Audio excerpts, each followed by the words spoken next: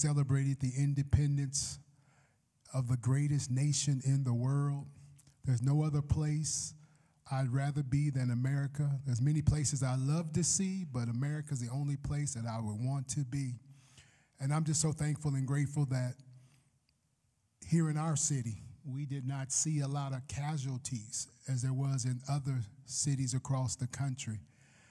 During the 4th of July weekend, there's always extra casualties, deaths. Some of my favorite cities, Philadelphia experienced some casualties.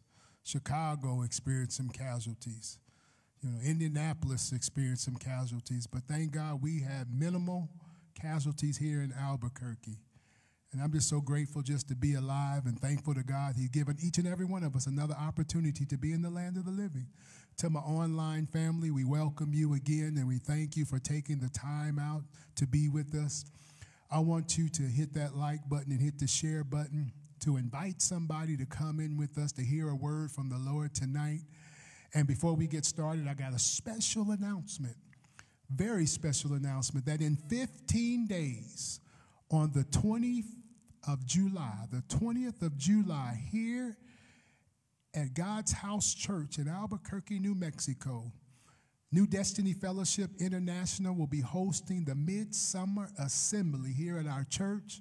And we got delegates coming from the East Coast, the West Coast, from the Midwest, from the South that'll be here with us. And I'm expecting and looking for a powerful move of God. There's some great speakers that are going to be speaking during the conference, and we're just looking for God to do a great move. So I want everybody who's viewing with us and those that are here tonight, but put it in your calendars, July the 20th. We're going to have a power-packed 2-day celebration, the Midsummer Assembly of New Destiny Fellowship International here at God's House Church. So we want you to invite somebody, bring some people, but most importantly, come yourself and to receive what God has for you. And tonight, let's just bow our heads before we go to the word of the Lord in prayer, that we just begin to pray that God would just do what only God can do. There's so much turmoil in the land. There's so much bickering and fighting. There's so much just things that you never would have thought would be happening in their land. But I'm just grateful and thankful to God today that I have the ability to call upon his name and for him to hear my prayers and to answer my prayers. So as we bow our heads, most kind, gracious Father, we're thanking you today for this another opportunity that you've given unto us to be, oh God, in the land of the living, to hear a word tonight that will bless our lives. We're thanking you, God, for just the ability, oh God, that you've given it to us to just have breath in our bodies, activity and movement of all ligaments and joints, to be, oh God, as we used to say, clothed in our right mind. I'm thanking you today, oh God, that we're able, oh God, this day to lift our hands freely in worship and praise to thee. I'm thanking you today for those that are gathering with us here in the sanctuary and online today.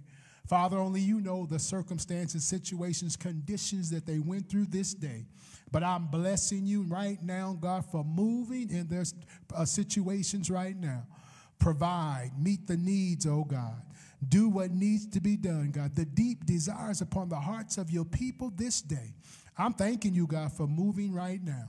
And Father, I pray that you would just bless your servant to speak your word, oh God, distinctly and clearly, under the unction, guide, and the leading of the Holy Ghost and not of himself. But we bless you right now, Father. Have your way today, this day and forevermore in our lives. Be with us, guide us, and lead us, and use us for your kingdom purpose. In Jesus' name we pray. Amen and amen. All right, tonight I want everybody here to open up your Bibles. The Lord changed everything I wanted to do today, but I'm celebrating him because he put a word, I feel, in my mouth to bless us tonight in our series, Choices and Decisions. But we're going to be in this series tonight. We're going to go to Exodus chapter number 32. This is a very profound chapter that we're going to probably stay in for a couple of weeks here in this series. But choices and decisions, we all make them each and every day, many times a day. Sometimes we do it and don't even understand the significance of what decisions we're making. We don't think about it. We just react and do. And sometimes in hindsight, we look back and say, if I could have done it this way or that way. But as I tell people all the time, when you make a decision, you're making the best decision you feel at that point in time. We don't know the decisions, how we're going to turn out until after the fact. But when you make that decision, that was the best decision you felt that you could have made at that particular time and moment. It's easy to second guess ourselves. It's easy to look back and say, man, or you were crazy. You should have did this, that, and the other. But what I was dealing with at that particular time, this was the best thing I felt I could do. And I was speaking to an individual today, and they were sharing me some things that had transpired in their life with a certain individual, and how the individual apologized to a degree and said, you know, you were the best person that was in my life at that particular time and moment, but didn't realize it until many years later. And I was stating to the particular individual I was speaking about that this is how we do as people. We don't realize how great, how important what God has brought to our lives in the person of people until after the fact. And as I begin to talk to the individual, I begin to think in my mind, how many times have we as individuals discarded people that God had brought to us to be a blessing? But at that particular time and moment, we weren't thinking like that. But over time, we have the ability to look back at some of the choices and decisions we made and how we interacted with individuals. And I told this individual that the decision that person made, now they recognize and realize the errors of their ways, and now they'll be able to move forward and go on and realize that when God brings key select individuals into your life, you got to cherish them and honor them and adore them, because we don't know what tomorrow holds, but we got to cherish that person for today, because if God thought enough to bring somebody special into your life, you have to cherish that individual and thank God for them. And last week we were dealing with Rehoboam. There in 1 Kings, I think it was chapter number 12. Rehoboam there. And the young man took over the kingship from his father Solomon. And at 40 plus years of age, he was about 40 or 41 years of age. He wasn't a novice per se, but he was a novice when it come to kingship, to ruling. But now he had the opportunity to now lead the people. And the people came to him with Jeroboam, and they asked him very nicely, if you will. They came to him in with a nice spirit about them and asked him if he could relieve some of the taxation and burdens that his father Solomon had placed upon them. And he does something that was a good deed, if you will. He consulted with the wise men of the kingdom, those men that had sat under his father, that had worked with his father, that knew the inner workings of what his father had done. And they began to speak to him and give him some key points, some key information and revelation to help him in the decision-making process of relieving the burdens off of the people or keeping things as they were. And as we all saw last week, the Bible lets us see that Rehoboam did not heed wise counsel. But what he did, the Bible lets us see, was he listened to those that he grew up with, his peer group. And as I was thinking about that after last week and over the weekend, sometimes it's our peer group that can get us in a lot of trouble, because it's individuals that are on your level, but they don't have no wisdom, they don't have no knowledge, and they'll tell you to do sometimes the very things that they won't do. And Rehoboam, instead of listening to the wise counsel that was given to him, but first and foremost, praying and seeking God for direction and instruction to the question that was posed to him, he did not do that. And the Bible lets us know that he chose to follow the ignorant reply of his peer group. And that choice and that decision disrupted and messed up the nation and divided it. And he had the opportunity, he had the choice to make was, do I abide by what the wise counsel is, or do I listen to the unwise counsel of the young novice men who just were hangers-on, people that grew up with me, that were in my inner circle. They were only connected to me because what I could bring and do for their life. And we all have people like that. Some of the people you run with today are only with you for what you can bring to their life, what you can do for them. As soon as you stop doing what you're doing for them, they're gone.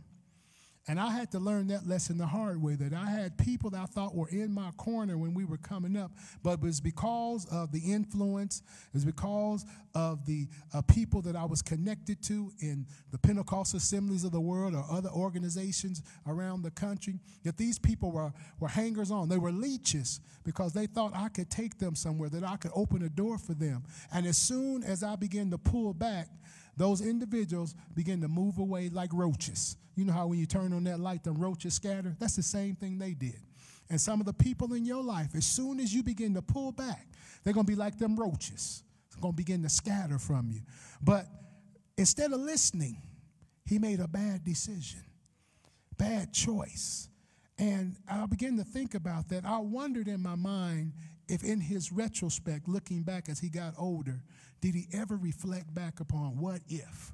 And that's a powerful 2 words that we all have stated, what if? What if I had done this, that, and the other? But when you're in real time, there is no what if.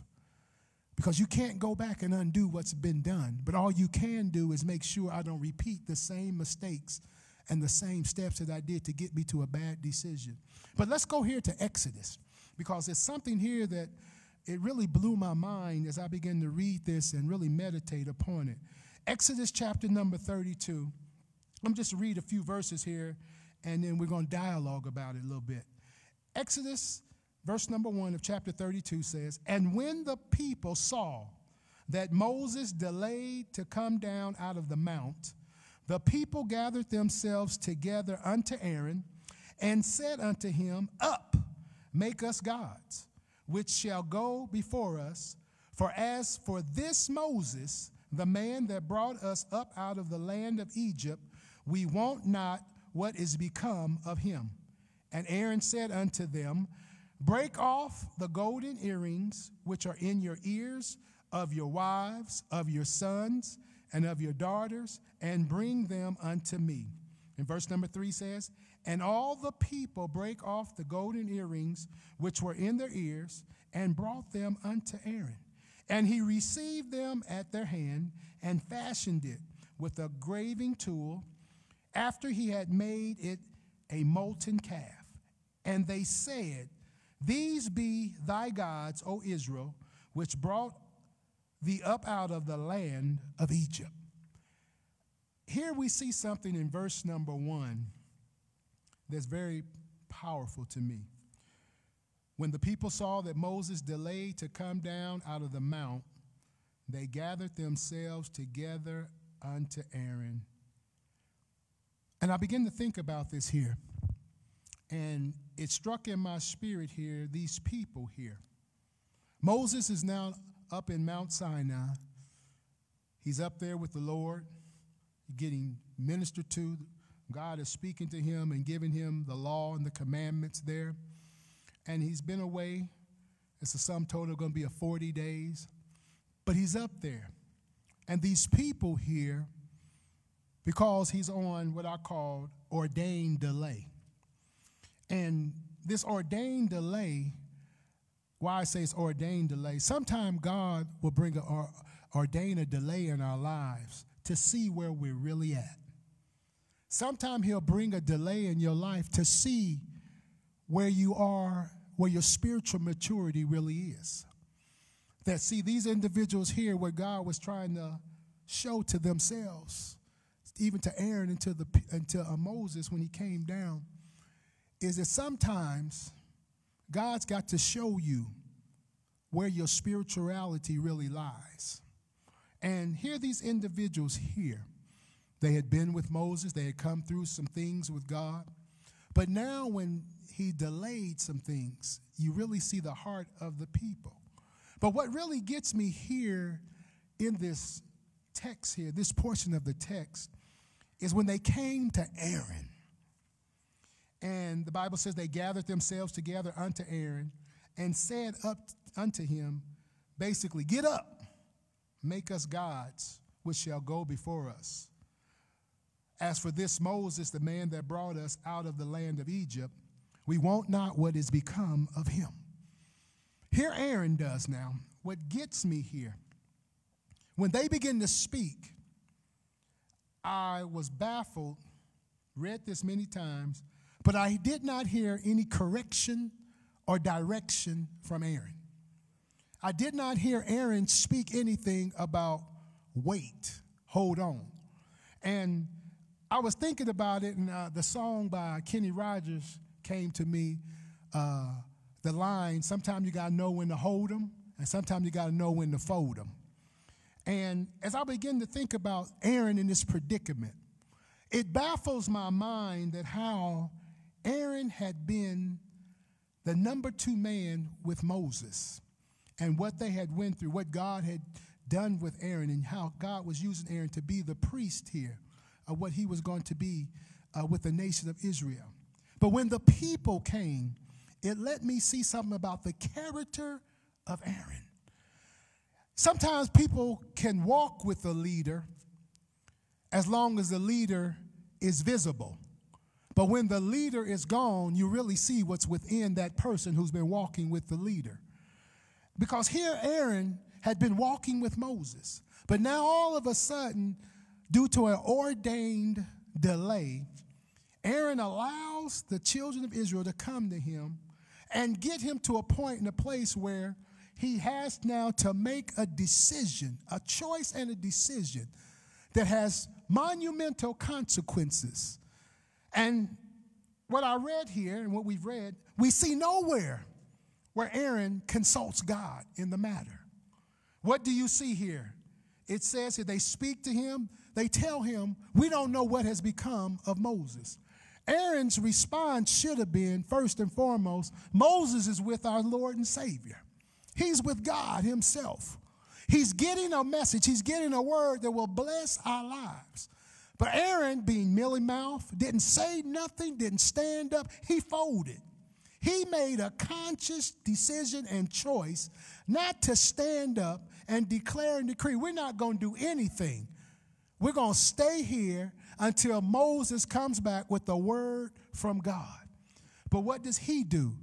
Instead of relying upon all that he knew that God had spoken, he succumbs to the will of the people.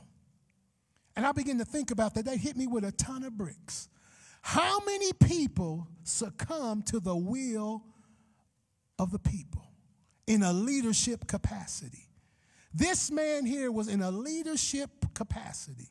But then I can't just put it all on Aaron, because as I was reading through this, it came to my mind, what about the other leaders that were there? No one spoke up and said, Aaron, what are you doing, man?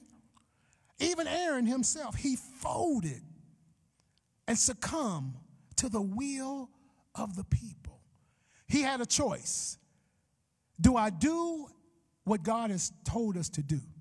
Do I stand still and declare and decree that we're not going to do anything that's contrary to the word of God, what he's spoken to us? Remember, these people had come out of idolatry. They've come out of the Canaanite Baalism. And now these people want him to make a visible image that they could worship, blatantly, totally disrespecting the God that had delivered them out of all the bondage, the pain that they had been through for 400 plus years as a nation. How the word had come down through the generations of these people at this time about what had transpired. But how they overlooked all that and said, we need a God that we can basically see and feel, when they had the same thing before them. But because they were distorted with their vision, they succumb to the wiles of the enemy, if you will. And look what Aaron says. Break off the golden earrings which are in your ears and bring him everything to me. This was his point right here in verse number 2. He had a choice to make. He could have said no. He had all the pertinent information that he needed in the decision-making process of what he was faced with. But what did he do? He turned a deaf ear to what he heard and what he knew he should do, and he did the very opposite. He made a conscious choice to override what he knew to do, which was right, and he made a decision based upon the pressure of the people that he was with. Peer pressure is a dangerous thing because it'll get us to do things we don't want to do. Each and every one of us here has succumbed to peer pressure at one point in time in our life. We've done some things that we knew to be wrong, but because I don't want to fall out the graces of those that I'm with, I got to do what they want me to do. As I'm sitting here thinking I'm going to get myself in trouble, I was 16 years of age. Some of y'all laughing at me. Apostle, First Lady, Darren, and Delisa went to Wilmington, Delaware for Thanksgiving. I was home for 5 days, I believe it was, all by myself. I had some friends of mine come up by. They knocked on the door. They said, D, what's happening? I said, oh, man, nothing. I'm just sitting here. I said, Mom, my dad, everybody, they gone. Where they go, man? Did they go out to eat and left you at home? I said, no, they done went to Wilmington, Delaware. They said, what? You by yourself? I said, yeah, man, I'm by myself. Now, some of these individuals were friends of mine. One of the individuals, his father owned the land in the addition, built the houses where we're at. He was a multi-millionaire. Some of the other individuals there, their parents had some money, and then some of them didn't have none, some of the fellas. But they said, D, man, your parents are gone. When they coming back? I said, man, well, they're going to be there. They probably won't get back to Monday, maybe Tuesday. They said, oh, D, okay, all right. They said, well, man, what you going to do right now? I said, nothing, man. I'm just going to chill. They said, man, come on, let's go out. I said, okay, where we going? They said, oh, just come on, get in the car. So we get in the car. Sister Fadeep, I'm in the car. And they said, hey, D, we got something for you, man. I said, what y'all got? They pulled out a bottle. Some of y'all are too young, Mike and Bianca. Some of y'all may be too old, Apostle and First Lady. And some of y'all might be right there, Sister Paulette and Sister Pearlie, and maybe even Sister Walker. They gave me a bottle of Little Kings. I see the smiles on some of y'all faces. Some of y'all know about Little Kings. It was alcohol. I had never drunk any alcohol up until that point in my life. I'm in the car, and the peer pressure hits you, boy. I could have said, I should have said, man, I ain't doing that. No. I'm hearing, them voices on your shoulder. I heard the voice on the left say, you know better than to do that. You're going to get yourself in some trouble that you can't get yourself out of. The other voice, man, you 16 years of age. Go and enjoy yourself. Your parents are long gone. They ain't going to be home. And my boys, like, come on, D, man. You gonna punk out on us? I said, no, man, I can't do that, man. Come on, D. Instead of standing up, I did an errand. I succumbed to the peer pressure of the people. The next thing you know, Brother Mike, I done popped the top. We driving around. I done put down 8 bottles of Little Kings. Now, I'm sitting there in the car. I'm feeling good. I'm laughing and joking. They said, let's go to Burger King to get something to eat. So we get to Burger King. I try to get out the car. I take one step, and I'm stumbling. They all start laughing. And I'm looking at them. They said, oh, D, you buzz. I said, man, I'm cool, man. I just stumbled, man. I tripped over my feet. I'm stumbling as we walking. So we get into Burger King. I eat a little something. It kind of brings the buzz down. We get back in the car, and I start drinking some more. Next thing you know, party at the Revs, kid. I'm telling all on myself. I'm confessing. We had a party out this world at the house. We got some liquor. We had some hairy buffaloes. I had 3 toilets. We only used 2. We had beer, everything in the house. I succumbed to the peer pressure. We had Everclear.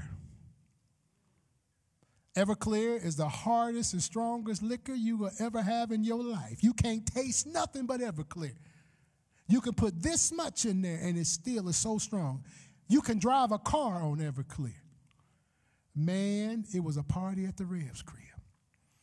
My boys, everybody came. I couldn't even enjoy myself because I'm worried about don't touch my mama's china, don't touch this, stay out of this room. What are you doing in here? Come out of there. Well, I learned a lesson because 3 days later, my mom and dad and them home, they asked me how everything went. Oh, I had a good time. I lied. Oh, I just stayed home. I didn't do much of nothing. I was drinking it all weekend long at my house, their houses, and wherever house we could get to. I'm laying on the floor, and I looked. The TV was right in front of me, and I just had to look over to my right. And there under the couch was 3 beer cans. I cringed. I said, oh, God, my mama going to find that. I'm a dead man, I'm a dead man, I'm a dead man. When they went to bed, I lit that living room. I picked that couch up. I picked up everything that I could. I checked everything. I was scared to death. But I succumbed to the peer pressure just like Aaron. I had the ability to make a choice. And I made a bad choice, a bad decision that affected my life from that moment. Because from age 16 to 29, until I moved to Albuquerque, I was a weekend alcoholic, if you will. I knew how to drink and come to church afterwards. I knew after service was over, I'd be looking at my watch. Okay, it's 10:30. The party is coming. And it affected me because I made a choice at 16, but the decision that I made then affected me for a long time. I didn't even realize how bad it was until when I moved here and something said, man, you need to get you a drink. And then I heard the voice say, if you go get a drink, exposure is coming to you because you're in a place where you can't duck and dodge like you did in Indianapolis. When I heard that, I immediately said, no more. And I was thinking about this from the standpoint how Aaron had to he had the ability to make a choice and a decision. But he did the wrong thing. He succumbed to the people. Instead of telling them, we're not going to do this. We're going to stay faithful to God. We're going to hold. But what did he? He folded. And he folded badly. Think about it here. His brother, his leader, the one that he was working alongside with and helping fulfill the call that God had placed upon Moses' life. And he was helping him, being the mouthpiece because Moses couldn't speak. So God took away the excuse and gave him Aaron, who was a prolific speaker, eloquent with his speech, with his words, his phraseology. And when the people came to him, all that went to the wayside. And he succumbed to the people here to the degree, instead of him telling them after verse number 2, he tells them to bring me the golden earrings off of your sons, your daughters, your wives, when he should have told them, we ain't doing nothing. I cast that thought to the pits of hell. But he entertained it. Then he made the choice to walk in the decision-making process of doing what the people wanted to be done. How many of you have had the opportunity to not do what those in your peer group, your circle, have asked you to do? But we knuckle under the pressure because of the fact we are not willing and ready to stand. We make a bold statement about I'm standing on the word of God. But when God puts you on display, or you're going to stand as what you've spoken, many times we have folded and crumbled and failed. This ordained delay was orchestrated to let Aaron first and foremost see just where he stood, because he succumbed to the pressure of the people. And let Aaron see that he wasn't in the place and position where he may have thought he was. And see, sometimes God's got to put us on delay to let us see that the spiritual maturity we think and the level we think we may be at, we're nowhere there. And so he'll bring an event into your life to allow you to see by the decision and the choice that you made that you're nowhere where you thought you were. It's a humbling experience. And it's an experience where it will, if you allow God to bless you in this process, it can take your life to another level, another realm. Look what the Bible says. And they begin to break off the golden earrings which were in their ears, and they brought them to Aaron.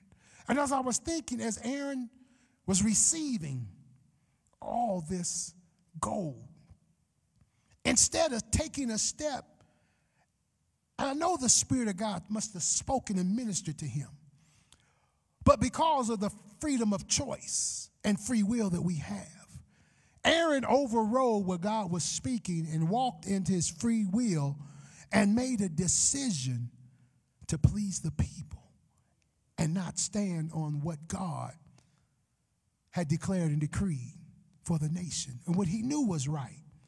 He receives at the gold from them, and look what he does. He fashions it into a molten calf.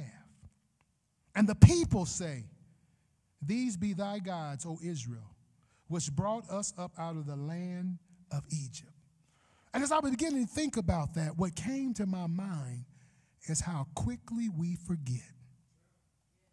How quickly we forget. All because God had Moses in a delay to see about what the people would do. How quickly they went back to the mindset of Egypt. And see, sometimes people cannot go forward because they never will stop going backwards, if you will. Sometimes God delivers us out of circumstances, out of situations, and gives us new, clear road in front of us. But we want to stay stuck where he took us from, what he brought us out of. And as I was reading it, the thought came back to my mind. When a person leaves God or the things of God, you only go back to what you know.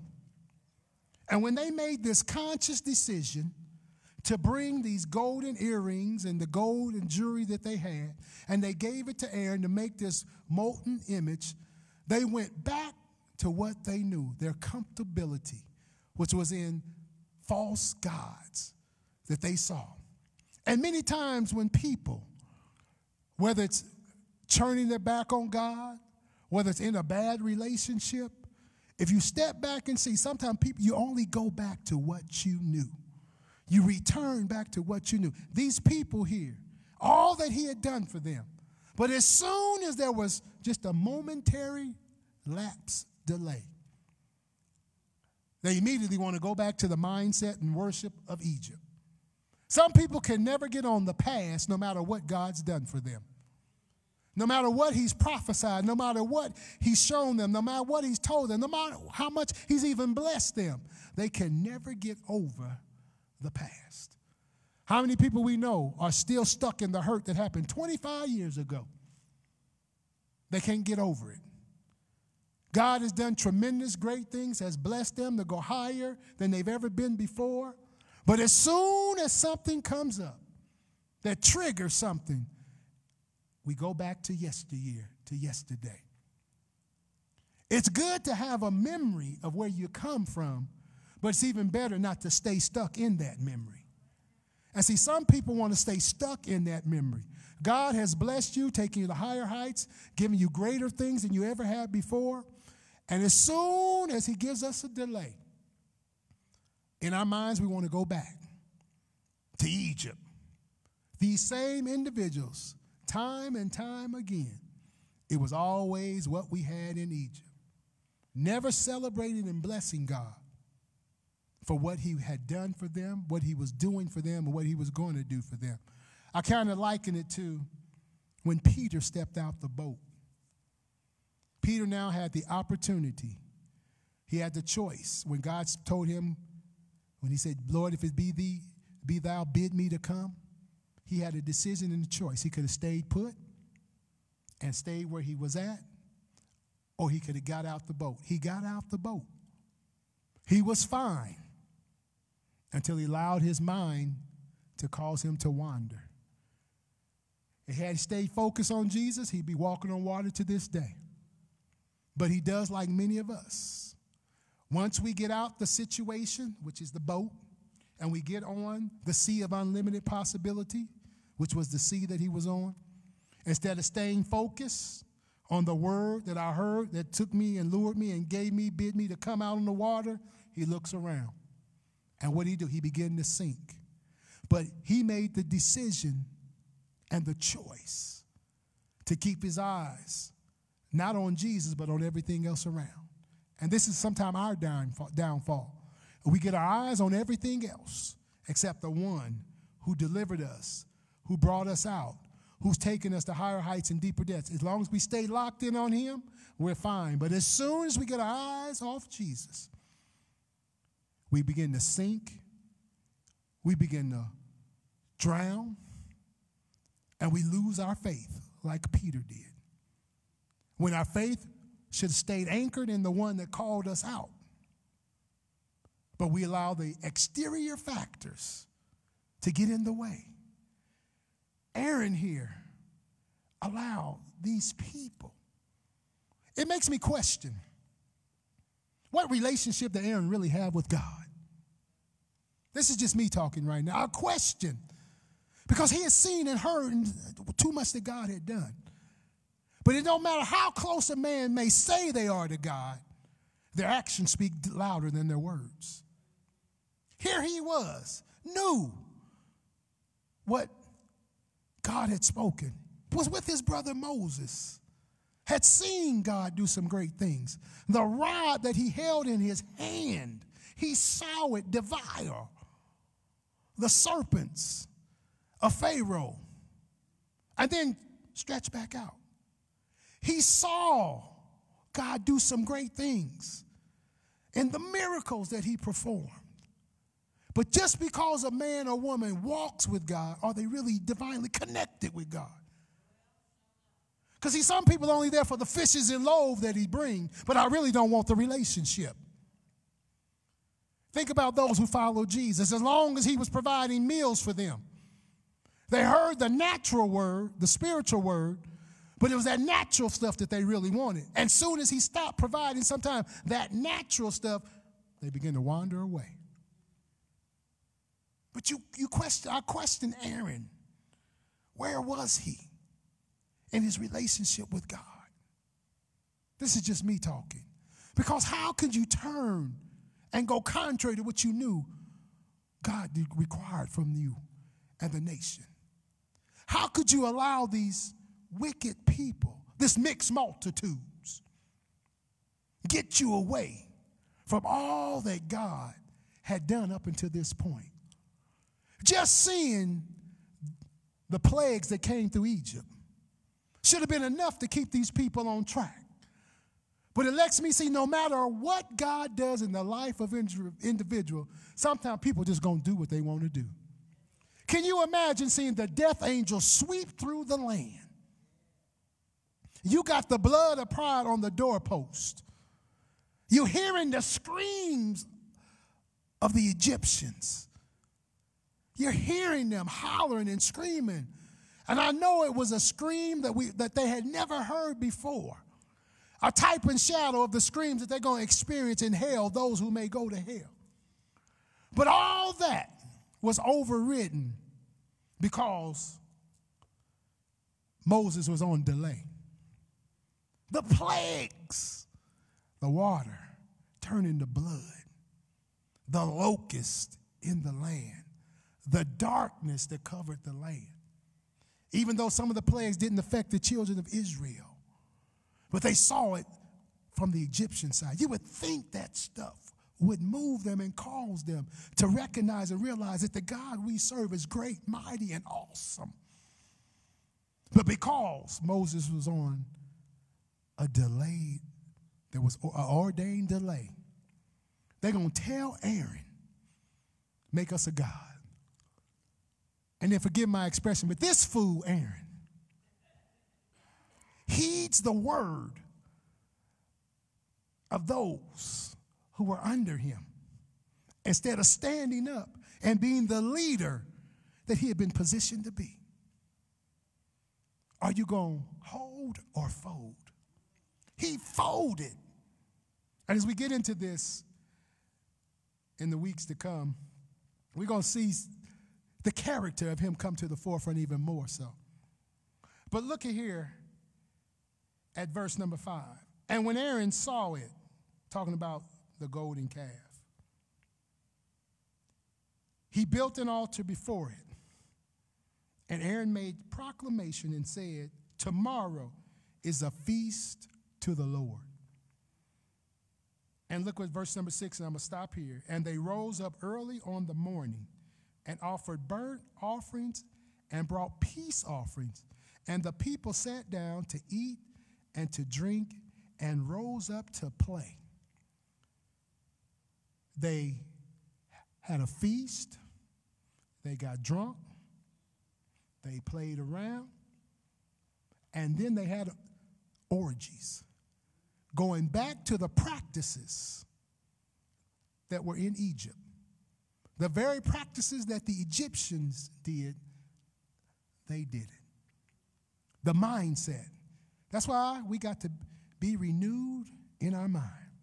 Because if we're not renewed in our minds, we'll continue the practices that we've done before we got saved. But Aaron here, he didn't hold, but he folded. The people, peer pressure is a serious thing. And peer pressure is not, we always talk about peer pressure with our children and their peers, but you could be 60 years old and succumb to peer pressure. Because people will pressure you. And if you're not strong to hold, you will fold. And I see here a man that should have held up, but he folded. He allowed the pressure of the people. And I begin to think about it. And sometimes people will fold because they don't want nobody to talk about them, say nothing bad about them. So I'd rather follow the crowd than stand on what God has spoken to me. We've seen it all our lives. People that know they shouldn't do something, but because they want to stay with the Jones crowd, because they want to stay with that parking lot ministry out there crowd, and they know what they should do, but I don't want to get out the graces of Sister Two-Buckle. I don't want to get out the graces of Brother Jalapeno. I don't want Mother Cucumber looking bad at me. So I'm going to succumb to the peer pressure. And as we go on, we're going to see just what Aaron's response, the choice, and the decision that he made, having pertinent and relevant information, how it affected the nation of Israel. Most kind, gracious Father, we're thanking you and blessing you tonight for this word that you deposit into my spirit. Father, I pray tonight that those under the sound of my voice, oh God, that we will hold and not fold when it comes to making choices and decisions, that we will first and foremost consult thee in that process so that we can hear clearly and distinctly from you and not from our flesh or from the voice of otherness. I bless you for those that are here and those that are viewing online, that we're going to allow this word to come applicable and practical in our lives. And that we're going to heed you, oh God, in anything that we do. We're going to seek wise counsel from thee and those that you place in our lives. But Father, I thank you tonight for this word that's blessed my life today, oh God, that's challenging us to go higher and deeper in abstaining and doing the things that you've spoken unto us to do. Bless us this day. Let your will be accomplished in our lives. In the precious and mighty name of Jesus, we pray. Amen and amen. All right. I hope we're going to all hold and not fold. But tonight, before we go, we want to give everybody an opportunity, those of you who are viewing online and those of you here with us in the sanctuary. This is a time where we can sow and give unto God the gifts that he's given unto us. We can give back unto him. Those of you viewing online who want to pay your tithes and give your offerings, you can go to our website there and hit the giving section there, and you can give through 3 distinct areas of giving. You can give through our PayPal. You can give through our Cash App, which is $God's House Church, and you can give through our Givelify. Any of these areas you can give through largely and liberally as God's placed upon your heart. And if you do not like to sow electronically, just write to us here at God's House Church, 2335 Wyoming Boulevard, Northeast, 87112. And everything you sow, everything you give, we pray a prayer of faith that God will meet the needs your seed that you intended it for it to meet, that the need that you're sowing, that you put a name on that seed. And we're expecting and looking for God to do something great in your life. My own family here with us today, grab you an envelope there. You can sow as God has placed upon your heart electronically. Put that cash, that check, those money orders, however he's placed upon your heart to sow tonight. But we're thanking you in advance for what you're going to sow. You're sowing in the good ground. Everything you sow, we're using for the upkeep of the kingdom. We're spreading the word, the gospel around the country, around the world, through our missionaries over in Ghana and India and other parts of the world that God has placed upon the heart of the set man to sow into. But we're thanking you for sowing tonight. And what I want to do before we go, those of you who may have come on a little late, I want to let you know that in 15 days here at God's House Church, here in Albuquerque, New Mexico, we're going to have the NDFI, the New Destiny Fellowship International Midsummer Assembly here, July the 20th through the 22nd. There's some power-packed speakers and seminars that are going to come and bless our lives through the teaching, the ministry of the word of the Lord. We want everybody to come out, bring somebody with you. I'm expecting for God to move through the ministry that's coming forth. I'm looking for God to bring some deliverance, some healing, some breakthroughs. We're going to see the Shekinah glory fall here. So we just want to invite you on July the 20th through the 22nd here with us at God's House Church. But I thank everybody for being here with us tonight. We want to thank you for those of you online with us. But we want to also invite you this coming Sunday. Be with us here in service at 10 a.m. to one of the best Christian education departments in the United States of America. At 10 a.m. we have the great teachers here in the sanctuary for our adults. We have our young people, our children having their classes.